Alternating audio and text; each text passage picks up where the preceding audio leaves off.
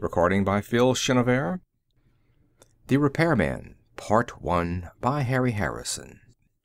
The old man had that look of intense glee on his face that meant someone was in for a very rough time. Since we were alone, it took no great feat of intelligence to figure out it would be me. I talked first, bold attack being the best defense and so forth. I quit. Don't bother telling me what dirty job you have cooked up, because I have already quit, and you do not want to reveal company secrets to me. The grin was even wider now, and he actually chortled as he thumbed a button on his console. A thick legal document slid out of the delivery slot onto his desk. "This is your contract," he said. "It tells how and when you will work. A steel and vanadium-bound contract that you couldn't crack with a molecular disruptor." I leaned out quickly, grabbed it, and threw it into the air with a single motion. Before it could fall, I had my solar out, and with a wide-angle shot, burned the contract to ashes. The old man pressed the button again, and another contract slid out on his desk. If possible, the smile was even wider now. "I should have said a duplicate of your contract, like this one here." He made a quick note on his secretary plate. "I have deducted 13 credits from your salary for the cost of the duplicate, as well as a 100-credit fine for firing a solar inside a building." I slumped, defeated, waiting for the blow to land. The old man fondled my contract. "According to this document, you can't quit. Ever.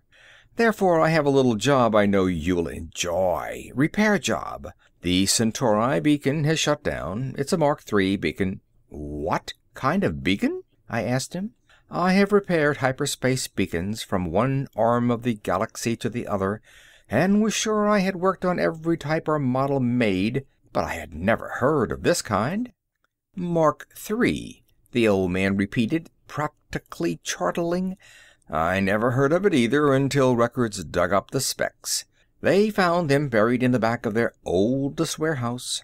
This was the earliest type of beacon ever built. By Earth, no less. Considering its location on one of the Proxima Centauri planets, it might very well be the first beacon."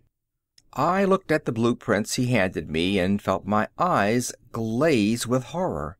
"It's a monstrosity. It looks more like a distillery than a beacon. Must be at least a few 100 meters high. I'm a repairman, not an archaeologist. This pile of junk is over 2,000 years old. Just forget about it and build a new one." The old man leaned over his desk, breathing into my face. "It would take a year to install a new beacon, besides being too expensive, and this relic is on one of the main routes. We have ships making 15 light-year detours now."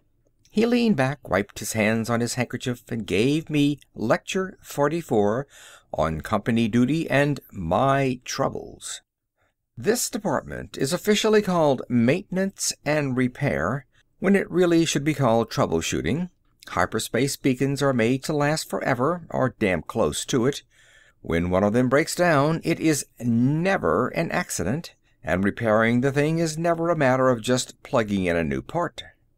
He was telling me, the guy who did the job while he sat back on his fat paycheck in an air-conditioned office. He rambled on. "Oh, I wish that were all it took. I would have a fleet of part ship and junior mechanics to install them. But it's not like that at all. I have a fleet of expensive ships that are equipped to do almost anything, manned by a bunch of irresponsibles like you." I nodded moodily at his pointing finger. "Oh, I wish I could fire you all. Combination space jockeys, mechanics, engineers, soldiers, con men, and anything else it takes to do the repairs. I have to browbeat, bribe, blackmail, and bulldoze you thugs into doing a single job. If you think you're fed up, just think how I feel. But the ships must go through. The beacons must operate." I recognized this deathless line as the curtain speech and crawled to my feet.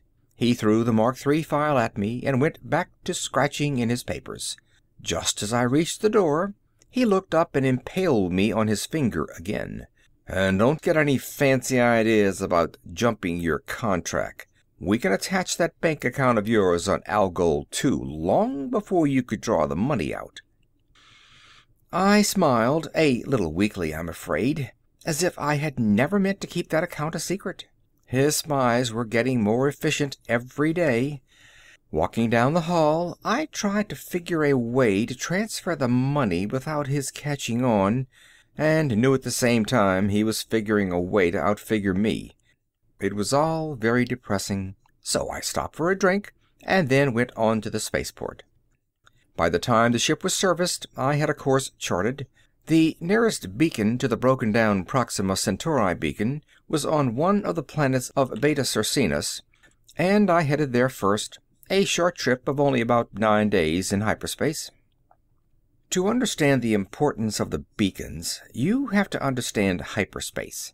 Not that many people do, but it is easy enough to understand that in this non-space, the regular rules don't apply.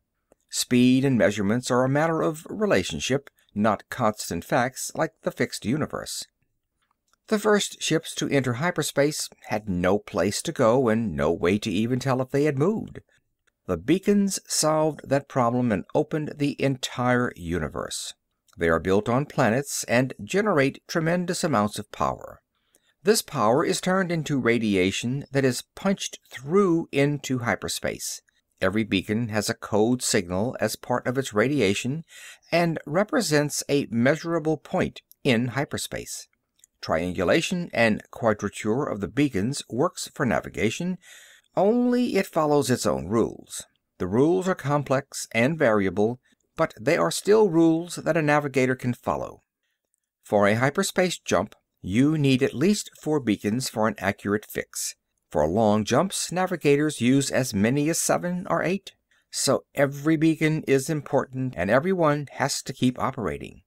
This is where I and the other troubleshooters come in. We travel in well-stocked ships that carry a little bit of everything. Only 1 man to a ship, because that is all it takes to operate the overly efficient repair machinery. Due to the very nature of our job, we spend most of our time just rocketing through normal space. After all, when a beacon breaks down, how do you find it? Not through hyperspace. All you can do is approach as close as you can by using other beacons, then finish the trip in normal space. This can take months and often does. This job didn't turn out to be quite that bad. I zeroed on the Beta Circinus beacon and ran a complicated 8-point problem through the navigator, using every beacon I could get an accurate fix on. The computer gave me a course with an estimated point of arrival as well as a built-in safety factor I never could eliminate from the machine. I would much rather take a chance of breaking through near some star than spend time just barreling through normal space, but apparently Tech knows this too. They had a safety factor built into the computer, so you couldn't end up inside a star no matter how hard you tried. I'm sure there was no humaneness in this decision. They just didn't want to lose the ship. It was a 24-hour jump, ship's time, and I came through in the middle of nowhere.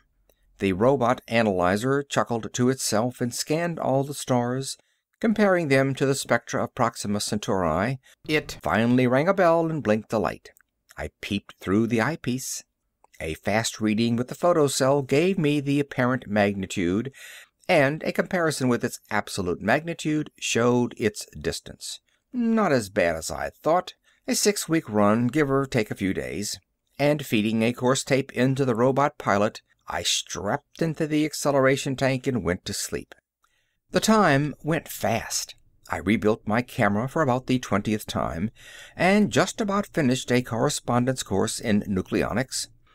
Most repairmen take these courses. Besides their always coming in handy, the company grades your pay by the number of specialties you can handle. All this, with some oil painting and free-fall workouts in the gym, passed the time. I was asleep when the alarm went off that announced planetary distance. Planet 2, where the beacon was situated according to the old charts, was a mushy-looking, wet kind of globe. I tried to make sense out of the ancient directions and finally located the right area. Staying outside the atmosphere, I sent a flying eye down to look things over. In this business, you learn early when and where to risk your own skin. The eye would be good enough for the preliminary survey. The old boys had enough brains to choose a traceable site for the beacon, equidistant on a line between two of the most prominent mountain peaks. I located the peaks easily enough and started the eye out from the first peak and kept it on a course directly toward the second. There was a nose and tail radar in the eye, and I fed their signals into a scope as an amplitude curve. When the two peaks coincided, I spun the eye controls and dived the thing down. I cut out the radar and cut in the nose orthicon and sat back to watch the beacon appear on the screen. The image blinked, focused, and a great damn pyramid swam into view. I cursed and wheeled the eye in circles, scanning the surrounding country. It was flat, marshy bottom land without a bump. The only thing in a 10-mile circle was this pyramid, and that definitely wasn't my beacon. Or wasn't it? I dived the eye lower. The pyramid was a crude-looking thing of undressed stone without carvings or decorations. There was a shimmer of light from the top, and I took a closer look at it. On the peak of the pyramid was a hollow basin filled with water. When I saw that, something clicked in my mind. Locking the eye in a circular course, I dug through the Mark III plans, and there it was. The beacon had a precipitating field and a basin on top of it for water. This was used to cool the reactor that powered the monstrosity. If the water was still there, the beacon was still there, inside the pyramid. The natives, who of course weren't even mentioned by the idiots who constructed the thing, had built a nice, heavy, thick stone pyramid around the beacon. I took another look at the screen and realized that I had locked the eye into a circular orbit about 20 feet above the pyramid. The summit of the stone pile was now covered with lizards of some type, apparently the local life form. They had what looked like throwing sticks and arbalasts and were trying to shoot down the eye, a cloud of arrows and rocks flying in every direction. I pulled the eye straight up and away and threw in the control circuit that would return it automatically to the ship. Then I went to the galley for a long, strong drink. My beacon was not only locked inside a mountain of handmade stone, but I had managed to irritate the things who had built the pyramid. A great beginning for a job, and one clearly designed to drive a stronger man than me to the bottle. Normally, a repairman stays away from native cultures. They are poison. Anthropologists may not mind being dissected for their science, but a repairman wants to make no sacrifices of any kind for his job. For this reason, most beacons are built on uninhabited planets. If a beacon has to go on a planet with a culture, it is usually built in some inaccessible place. Why this beacon had been built within reach of the local claws I had yet to find out. But that would come in time. The first thing to do was make contact. To make contact, you have to know the local language. And for that, I had long before worked out a system that was foolproof. I had a pry-eye of my own construction.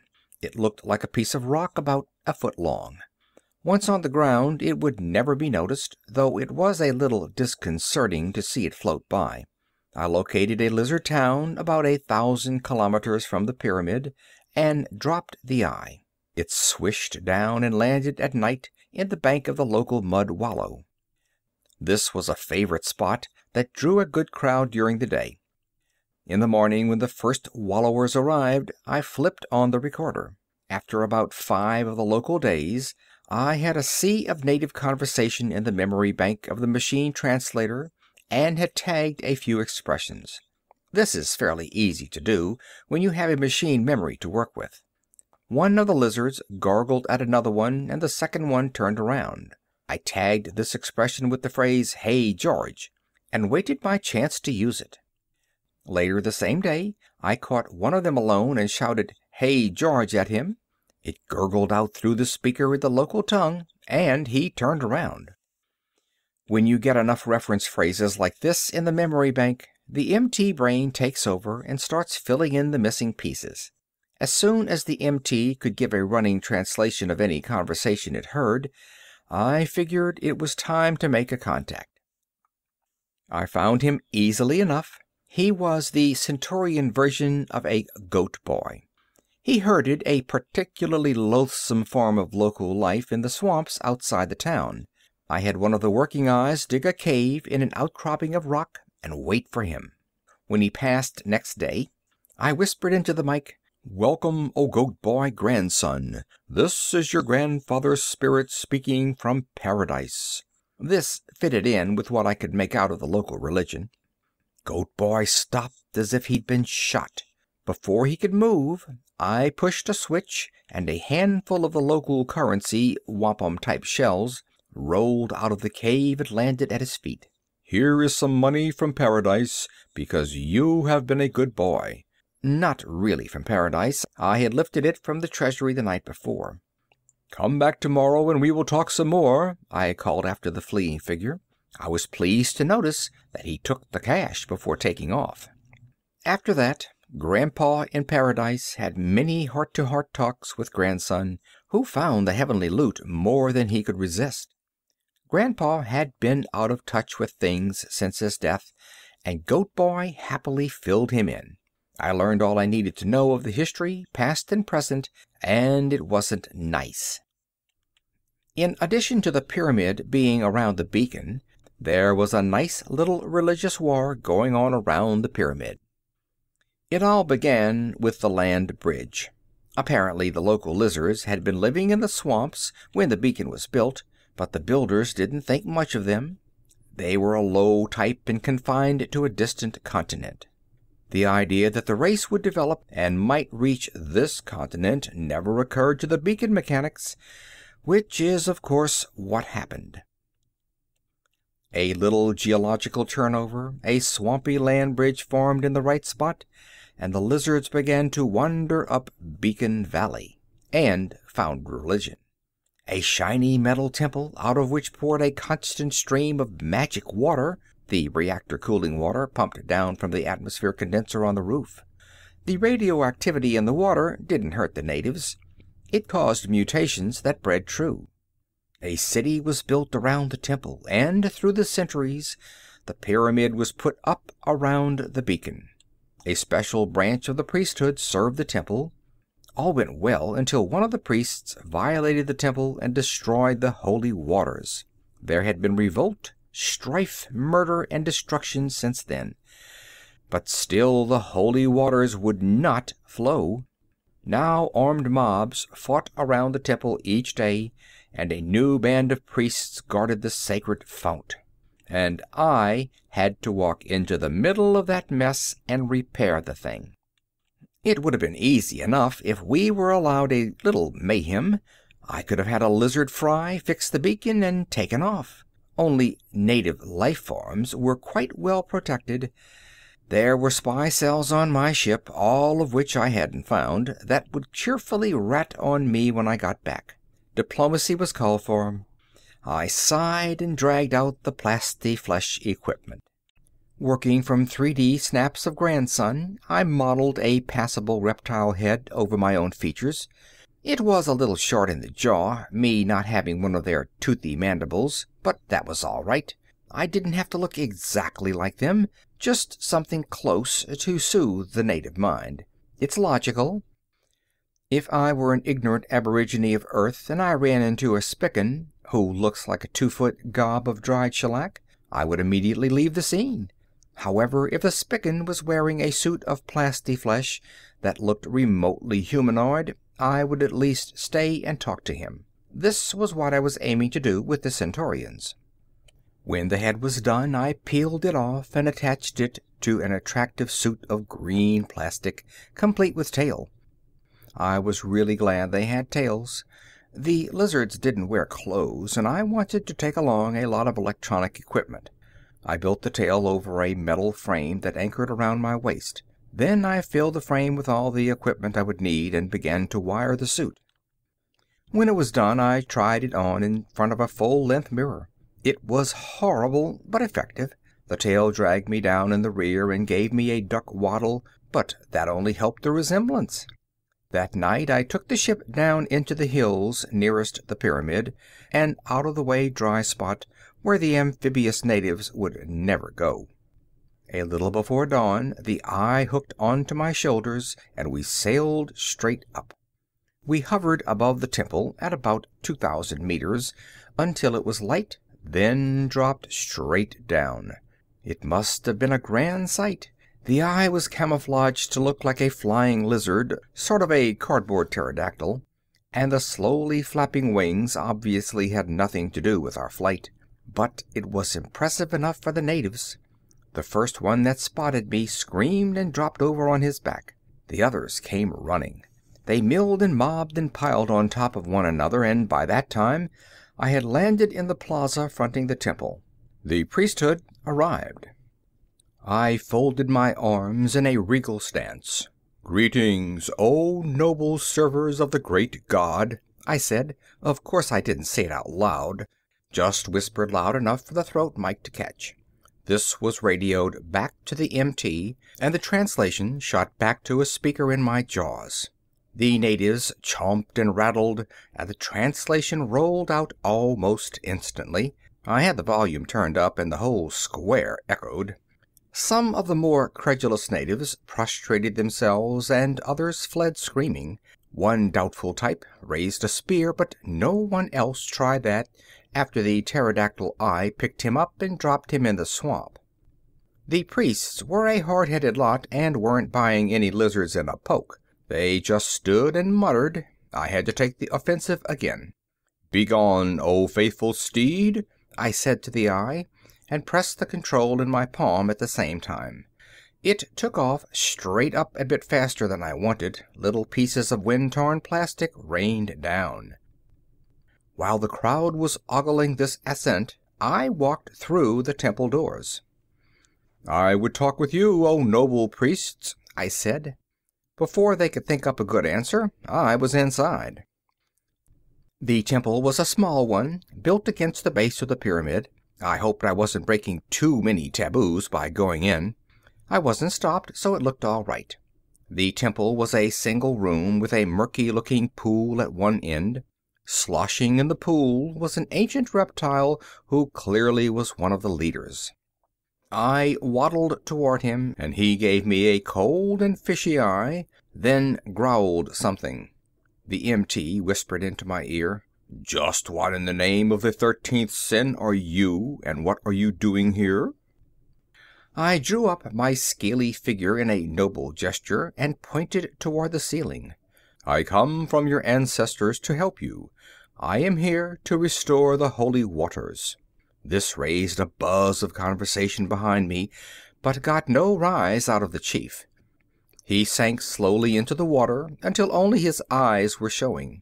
I could almost hear the wheels turning behind that moss-covered forehead. Then he lunged up and pointed a dripping finger at me. "You are a liar. You are no ancestor of ours. We will—" "Stop!" I thundered, before he got so far that he couldn't back out. "I said your ancestors sent me as emissary. I am not one of your ancestors. Do not try to harm me, or the wrath of those who have passed on will turn against you." When I said this, I turned to jab a claw at the other priests, using the motion to cover my flicking a coin grenade toward them. It blew a nice hole in the floor with a great show of noise and smoke. The first lizard knew I was talking sense then, and immediately called a meeting of the shamans. It, of course, took place in the public bathtub, and I had to join them there. We jawed and gurgled for about an hour and settled all the major points. I found out that they were new priests. The previous ones had all been boiled for letting the holy waters cease. They found out I was there only to help them restore the flow of waters. They bought this tentatively, and we all heaved out of the tub and trickled muddy paths across the floor. There was a bolted and guarded door that led into the pyramid proper. While it was being opened, the first lizard turned to me. "Undoubtedly you know of the rule," he said. "Because the old priests did pry and peer, it was ruled henceforth that only the blind could enter the Holy of Holies." I'd swear he was smiling, if 30 teeth peeking out of what looked like a crack in an old suitcase could be called smiling. He was also signaling to him an underpriest who carried a brazier of charcoal complete with red-hot irons. All I could do was stand and watch as he stirred up the coals, pulled out the ruddiest iron, and turned toward me. He was just drawing a bead on my right eyeball when my brain got back in gear. "Of course," I said, "blinding is only right. But in my case, you will have to blind me before I leave the Holy of Holies, not now. I need my eyes to see and mend the fount of holy waters. Once the waters flow again, I will laugh as I hurl myself on the burning iron." He took a good 30 seconds to think it over, and had to agree with me. The local torturer sniffled a bit and threw a little more charcoal on the fire. The gate crashed open, and I stalked through. Then it banged behind me, and I was alone in the dark. But not for long. There was a shuffling nearby, and I took a chance and turned on my flash. 3 priests were groping toward me, their eye sockets red pits of burned flesh. They knew what I wanted and led the way without a word. A crumbling and cracked stone stairway brought us up to a solid metal doorway labeled in archaic script, "Mark III Beacon, authorized personnel only." The trusting builders counted on the sign to do the whole job, for there wasn't a trace of a lock on the door. One lizard merely turned the handle, and we were inside the beacon. I unzipped the front of my camouflage suit and pulled out the blueprints. With the faithful priests stumbling after me, I located the control room and turned on the lights. There was a residue of charge in the emergency batteries, just enough to give a dim light. The meters and indicators looked to be in good shape, if anything unexpectedly bright from constant polishing. I checked the readings carefully and found just what I had suspected. One of the eager lizards had managed to open a circuit box and had polished the switches inside. While doing this, he had thrown one of the switches, and that had caused the trouble. Rather, that had started the trouble. It wasn't going to be ended by just reversing the water valve switch. This valve was supposed to be used only for repairs after the pile was damped. When the water was cut off with the pile in operation, it had started to overheat, and the automatic safeties had dumped the charge down the pit. I could start the water again easily enough, but there was no fuel left in the reactor. I wasn't going to play with the fuel problem at all. It would be far easier to install a new power plant. I had one in the ship that was about 1/10 the size of the ancient bucket of bolts, and produced at least 4 times the power. Before I sent for it, I checked over the rest of the beacon. In 2,000 years, there should be some sign of wear. The old boys had built well. I'll give them credit for that. 90% of the machinery had no moving parts and had suffered no wear whatever. Other parts they had beefed up, figuring they would wear but slowly. The water feed pipe from the roof, for example. The pipe walls were at least 3 meters thick, and the pipe opening itself no bigger than my head. There were some things I could do, though, and I made a list of parts. The parts, the new power plant, and a few other odds and ends were chuted into a neat pile on the ship. I checked all the parts by screen before they were loaded in a metal crate. In the darkest hour before dawn, the heavy-duty eye dropped the crate outside the temple and darted away without being seen. I watched the priests through the pry eye while they tried to open it. When they had given up, I boomed orders at them through a speaker in the crate. They spent most of the day sweating the heavy box up through the narrow temple stairs, and I enjoyed a good sleep. It was resting inside the beacon door when I woke up. The repairs didn't take long, though there was plenty of groaning from the blind lizards when they heard me ripping the wall open to get at the power leads. I even hooked a gadget to the water pipe, so their holy waters would have the usual refreshing radioactivity when they started flowing again. The moment this was all finished, I did the job they were waiting for. I threw the switch that started the water flowing again. There were a few minutes while the water began to gurgle down through the dry pipe. Then a roar came from outside the pyramid that must have shaken its stone walls. Shaking my hands once over my head, I went down for the eye-burning ceremony. The blind lizards were waiting for me by the door, and looked even unhappier than usual. When I tried the door, I found out why. It was bolted and barred from the other side. "It has been decided," a lizard said, "that you shall remain here forever and tend the holy waters. We will stay with you and serve your every need." A delightful prospect. Eternity spent in a locked beacon with 3 blind lizards. In spite of their hospitality, I couldn't accept. "What? You dare interfere with the messenger of your ancestors?" I had the speaker on full volume, and the vibration almost shook my head off. The lizards cringed, and I set my solar for a narrow beam and ran it around the door jamb. There was a great crunching and banging from the junk piled against it, and then the door swung free. I threw it open. Before they could protest, I had pushed the priests out through it. The rest of their clan showed up at the foot of the stairs and made a great ruckus while I finished welding the door shut. Running through the crowd, I faced up to the first lizard in his tub. He sank slowly beneath the surface. "What a lack of courtesy!" I shouted. He made little bubbles in the water. "The ancestors are annoyed and have decided to forbid entrance to the inner temple forever, though out of kindness they will let the waters flow. Now I must return. On with the ceremony."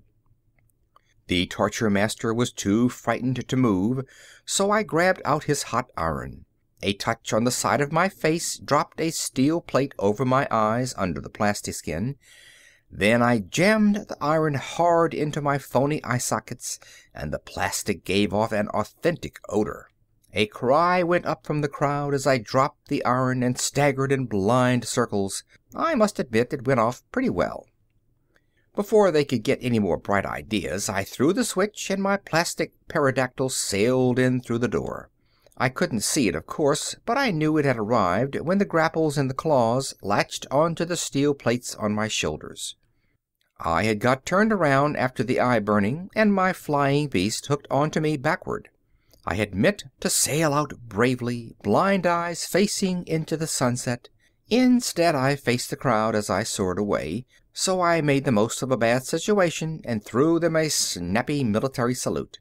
Then I was out in the fresh air and away. When I lifted the plate and poked holes in the seared plastic, I could see the pyramid growing smaller behind me, water gushing out of the base, and a happy crowd of reptiles sporting in its radioactive rush. I counted off on my talons to see if I had forgotten anything. 1, the beacon was repaired. 2, the door was sealed, so there should be no more sabotage, accidental or deliberate. 3, the priests should be satisfied. The water was running again, my eyes had been duly burned out, and they were back in business, which added up to 4, the fact that they would probably let another repairman in under the same conditions, if the beacon conked out again. At least I had done nothing, like butchering a few of them, that would make them antagonistic towards future ancestral messengers. I stripped off my tattered lizard suit back in the ship, very glad that it would be some other repairman who'd get the job. End of The Repairman by Harry Harrison.